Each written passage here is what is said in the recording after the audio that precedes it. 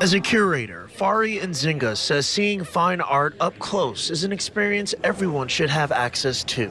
The Speed Art Museum is offering a chance to see an exhibit honoring Louisville's own Robert L. Douglas, and it's all for free. I think it's just so exciting to be able to offer that space to him as an artist, to give him that platform, and also to signal to his family and his friends and his loved ones that this is a place where we want to honor that legacy. Douglas was born in the 1930s and grew up in the Smoketown neighborhood.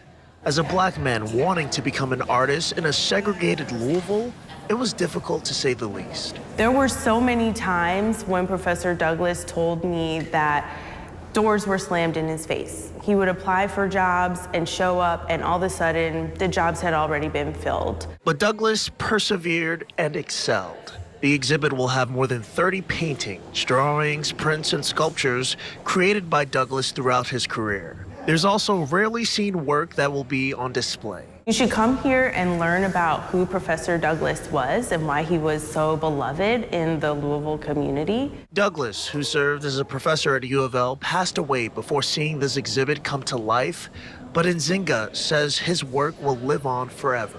My hope is that people will see what he was able to create as a person who never gave up his dream and never sold his own talent short. You know, what's the point of having a gift if you don't share it? Well, if you want to come check out this exhibit, you have more than enough time. It'll be open to the public until October 1st. At the Speed Art Museum, I'm Shaquille Lord, WLKY News.